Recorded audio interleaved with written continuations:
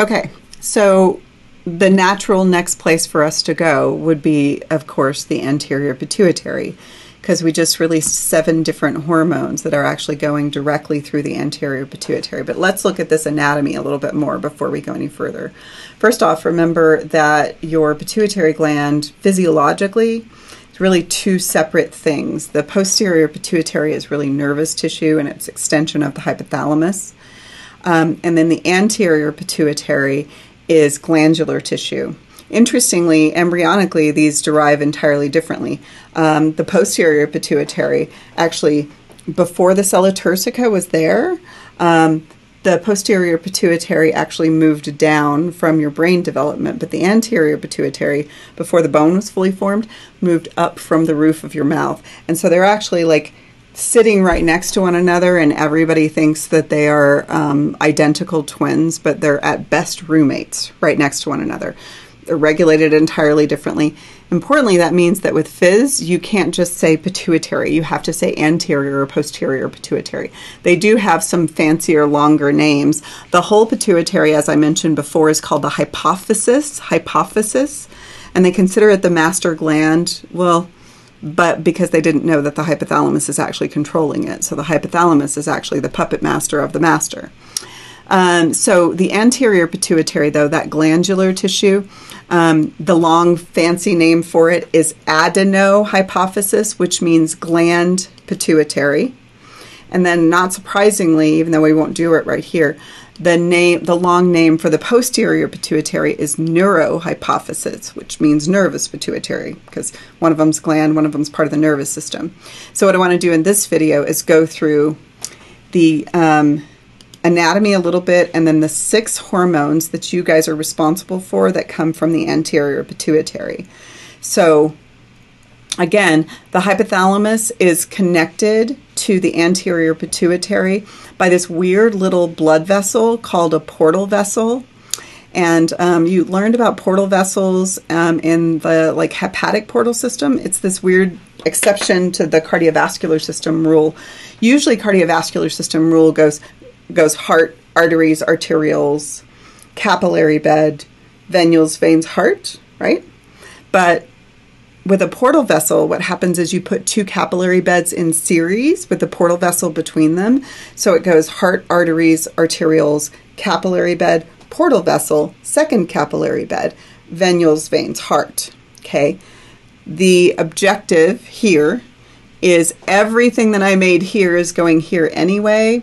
And if I don't dump it into general circulation, I can get away with making a lot less of it. Not that one, this one. So this portal vessel shunts all 7 of those hormones we just learned directly from the hypothalamus to the anterior pituitary. And again, this is called the HPA axis. This portal vessel is either called the hypophyseal portal vessel or the hypothalamo-pituitary portal vessel. And if you want to watch an animation that goes through the HPA axis, you can actually watch this one. It's like 11 minutes long, so I'm not going to play it during the lecture video, but it's pretty good. I mean, it's a little boring, but it's actually got some good information in it. Okay, so where we are is right here now.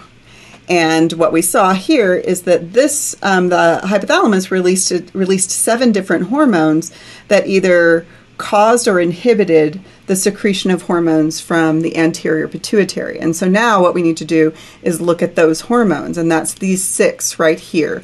1, 2, 3, 4, 5, 6. There are actually more, but we don't understand what they do very well, so just these 6 are the ones you're going to learn. So the anterior pituitary secretes 6 different hormones, and the reason it's always been considered the master gland is because 4 of these go other places to cause other cells to release other hormones. So they're like, oh, well, the anterior pituitary is kind of controlling the endocrine system, but then they didn't realize that the hypothalamus was actually controlling the anterior pituitary. So let's look at these hormones. So we've got FSH right here and LH. FSH first. FSH is considered a gonadotropin because it's going to the gonads. And the only thing I don't like about this figure is that it's kind of implying that FSH and LH do the same thing, but they don't. Okay, so listen so that you'll write it down correctly. FSH causes the gonads, ovaries, testes, to develop gametes, right? Ova, and sperm, or eggs and sperm, okay? So what this does, FSH, follicle stimulating hormone, is there's a big developing structure that will develop around a gamete that's about to either be ovulated or complete its development if it's a spermatozoa. And it's called a follicle. And what this FSH does is stimulates the maturation of the follicle. Okay, so what it's going to do is it's follicle stimulating hormone. It will cause, excuse me, oogenesis in the female and spermatogenesis in the male. Cool? This hormone right here is also a gonadotropin, but it does something different. It does go to the gonads, actually goes to different cells in the gonads. And what it does is this. This is what it does. It makes the male secrete androgens, including testosterone, all those male-like hormones. And it makes the female secrete estrogens, including estrogens and therefore progesterone. Progesterone is different than estrogens, but you need estrogen to produce it.